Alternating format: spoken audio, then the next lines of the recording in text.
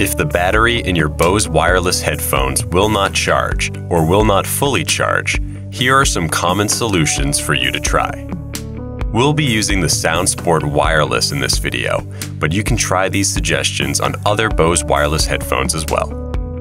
First, it's important to note that if your headphones have been exposed to extreme hot or cold temperatures, they should return to room temperature before charging. Next, make sure your USB cable and charger are not the issue.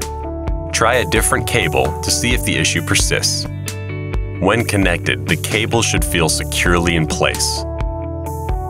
You can also try a different charger.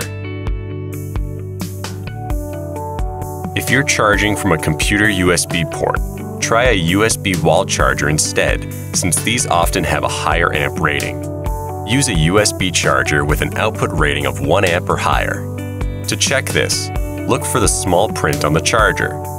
The number before the A or MA is the amp or milliamp rating. It should have a value of at least 1 amp or 1000 milliamps. It is also important to use an agency-approved charger that meets your local regulatory requirements.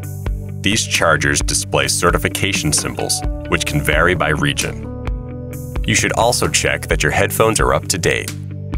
On a computer, visit btu.bose.com and follow the instructions to install any available updates. This ensures your headphones have the latest features and improvements. Okay, if your headphones still aren't charging, follow this process to properly reboot them. First, disconnect your headphones from the charger and be sure they're powered off. If your headphones have a charging case, place them inside and close the lid. Now wait for 30 seconds.